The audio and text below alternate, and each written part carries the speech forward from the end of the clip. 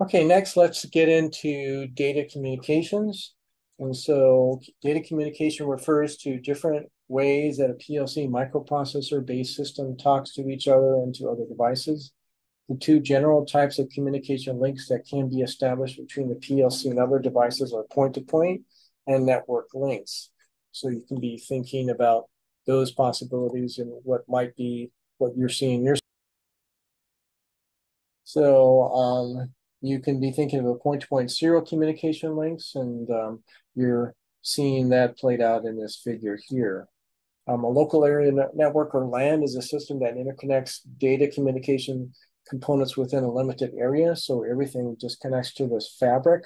And so that would be a possibility. Transmission media are the cable through which data and control signals flow on a network. So the transmission media includes coax cable, twisted pairs, or fiber optics. For wireless, you can have Wi-Fi internet networks such as DF1 radio modem, communications through radio waves. All of those are within the realm of possibility. The level of functionality of industrial networks, here we're just seeing some examples: device level, control level, information level.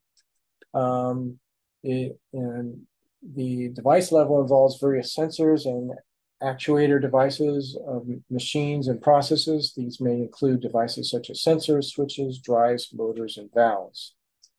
The control level is a level that the network industrial controllers are on. This level may include controllers such as PLCs and robot controllers. And then the information level is a plant-wide network typically composed of the company's business networks and computers. This level may include scheduling, sales, management, and corporate-wide information. Each device connected on a network is known as a node or station. As signals travel along a network cable, they degrade and become distorted in a process that is called attenuation. A repeater is a device that amplifies a signal to its original strength in order to enable its signals to travel further. Network topology is the physical layout of devices on a network formed by the network cable when nodes are attached. The star topology uses a network controller switch or hub to connect to several PLC network nodes. Bus topology is a configuration in which all stations are connected in parallel and receive information from every other station. I/O bus networks can be divided into device bus networks and process bus. A device bus network interface with lower level information devices such as push buttons and limit switches that primarily transmit data relating to the on-off status of the device and its operating status.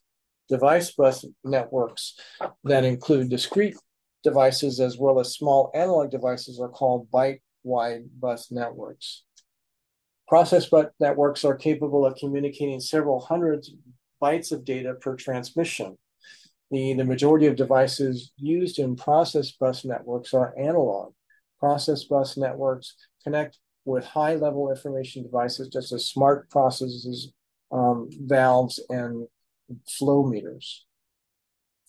A protocol is a set of rules that two or more devices must follow if they are to communicate with each other. And so here is just an illustration of how that could be mapped out in an industrial environment. Gateways make communication possible between different architectures and protocols. And so you need to have a translator that's proficient in both quote languages, if you will. And gateways change the format of the message so it will conform to the application program at the receiving end of the transfer. A bus topology network requires some method of controlling a particular device's access to the bus. Access control prevents the occurrence of more than one message on the network at a time. In a token passing network, a node can transmit data on the network only when it has possession of a token. When a node finishes transmitting messages, it sends a special message to the next node in the sequence, granted it the token. Ethernet networks use a collision detection access control scheme. Nodes listen for activity on the network and transmit only if there are no other messages on the network.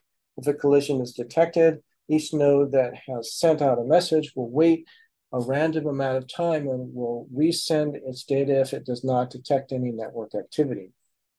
The access method most often used in server-client protocoling is polling. The server controller controls all communication originating from the controls. The server control sends data to the clients. When the server needs data from a client, it will poll the clients and wait for a response. You can also have peer-to-peer networks that have a distributed means of control. Certain peer-to-peer networks use a token passing method access.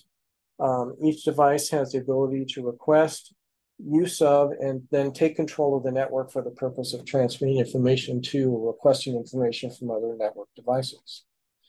There are two methods for transmitting PLC digital data, either parallel or serial. The illustration here shows parallel.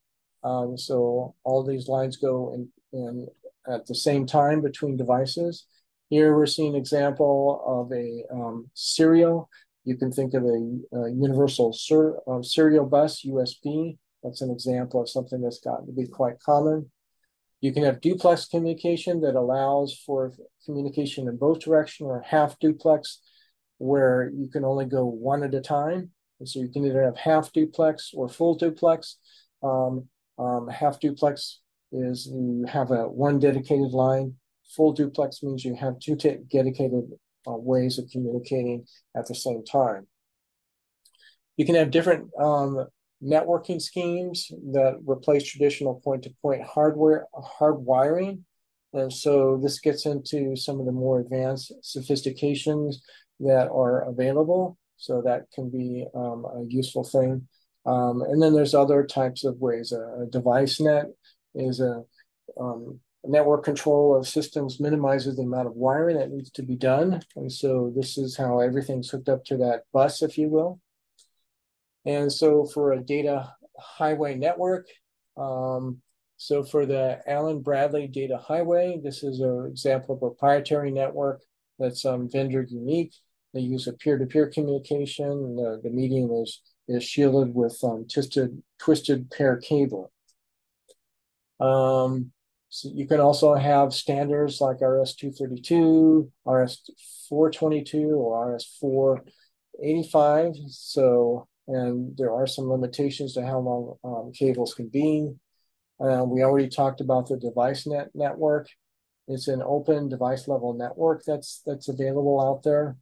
The function of a device network, the function is to communicate information with as well as supply power to the field devices.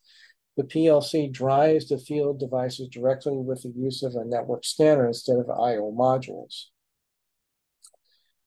You can also have some other things here. So you can have device net and CIP. So CIP stands for Common Industrial Protocol. Communication data is carried over two wires with a second pair of wires carrying power. You can have intelligence and diagnostic information. The field devices that are connected to the device network contain intelligence in the form of microprocessors or other circuits. These devices can communicate not only the on and off status, but also diagnostic information about the operating state. So the control net is an open high-speed network that is highly deterministic and repeatable. And determinism is the ability to reliably predict when data will be delivered, and repeatability ensures that the transmit times are constant and unaffected by device connecting to or leaving the network. You can have redundant medial type of things as well. And so this is something that you might encounter. Redundant media. And so this is something that can be available that you might encounter in the future. Ethernet. This is a common internet protocol, and you may have this type of connectivity for communication with the systems that you'll be using, at least in some areas. So it is a shared common application layer between various things: control net, device net, and Ethernet IP. Provide a standardized full duplex operation, and it also allows interoperability. All those are a useful feature. So there's a variety of other things. We have the Modbus network is a serial communication protocol originally developed by Modicon for use with its PLCs. I'm just going to kind of do the highlights on these. You have the Field Bus network is an open serial two-way communication system that interconnects measurements and control equipment, such as sensors, actuators, and controllers. The Profits DB network is a functionally comparable to DeviceNet. Circos is an internationally approved communication standard for motion control. HART is an open server client communication protocol developed to communicate with smart field devices. And this is just a little bit more information about HART, the HART signals. You can pause the video and look over this if you'd like. We have supervisory control and data acquisition, SCADA. And so in some applications, in addition to a normal control function, the PLC is responsible for collecting data, performing the necessary processing, and structuring the data for generating reports. SCADA is a good example.